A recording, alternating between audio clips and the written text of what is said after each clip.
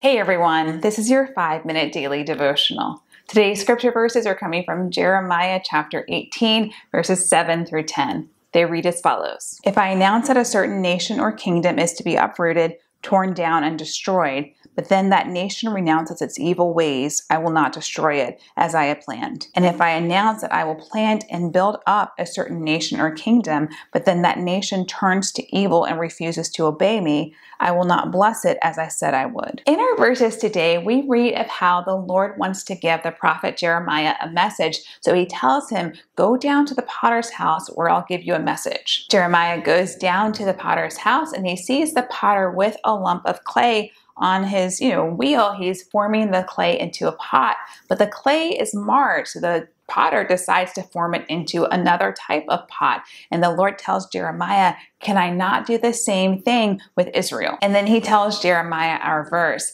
if I say that destruction is going to come to a nation or a kingdom, but they relent, they repent from their evil ways, then I'm not going to destroy it. If I say I'm going to build up a place and they turn to evil ways, then I am not going to bless it. God is saying that like clay in the potter's hands, I can form and fashion what's mine however I wish. But there is a difference between a clump of clay and a nation or a kingdom or even a person. And that difference is that those over here, the nation, the kingdom, the person, those involve people, and people can play a part in how the outcome comes. I believe I've learned something about the Lord. While the Lord is just and he is holy and he is righteous and he can't dwell with sin and all of our works are as filthy rags, and he is just, he's the epitome. He is just and holy. He is also merciful and kind and loving. He is always looking to extend mercy. God is merciful, friends. He is so merciful, and he's always looking for ways to extend that mercy, to help us, to give us another chance, to give us one more shot at it. God is not up in heaven, with a bop where he's ready to bop us on the head every time, we mess up, or pull the rug out from under us every time we get prideful or, full of ourselves, or even like point the finger like, oh, I told you so every time we make a mistake. He's not like that. Again, he is holy though, and there are certain things that just will happen because he's holy. We are in our sinful states when we enter this earth, so we can't dwell with the Lord. He can't dwell with sin, but then he, in his mercy, provides a way for us to dwell with him through faith in Jesus Christ. And just like God doesn't want to destroy a nation or a kingdom because he is so merciful, he doesn't want any of us destroyed either, whether that's literally or figuratively. He does not want our lives destroyed. But it is up to us to humble ourselves and to obey him. It's up to us to say, you know what, Lord,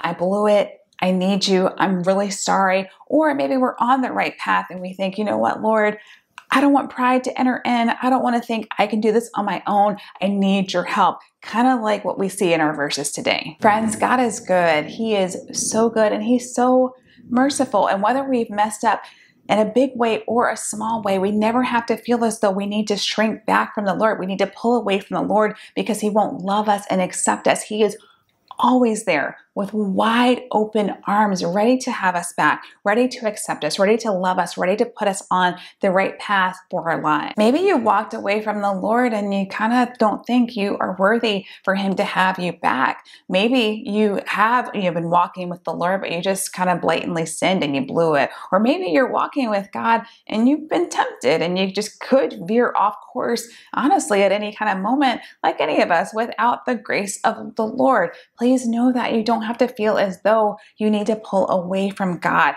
If anything, that is the exact moment to draw closer to him. He will always accept you. He will always take you right where you are. He will always take you just as you are. He loves you that much. Please know that God is waiting for you with wide open arms, wide open arms.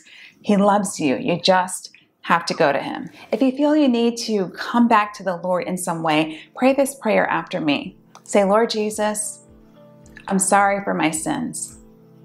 I really need your help. Please come into my heart.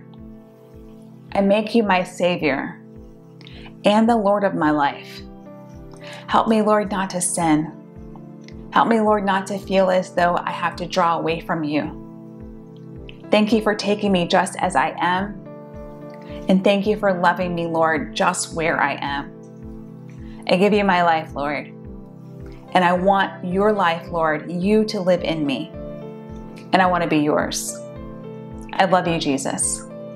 Heavenly Father, I pray for my brothers and sisters, and I pray that they would know how much you love them, how much you're for them, and how much you're with them, Lord. And I pray that this would be the day that they start a new God, a new day, Lord, right with you on your right path. In Jesus' name. Thank you guys so much for spending this time with me. If you enjoyed this devotional, please be sure to subscribe to my channel, like and comment on this video. I would appreciate it, and I would love to have you guys. Guys, have a great day. God loves you so much. I love you guys. I appreciate you watching. I'll see you next time, and God bless you.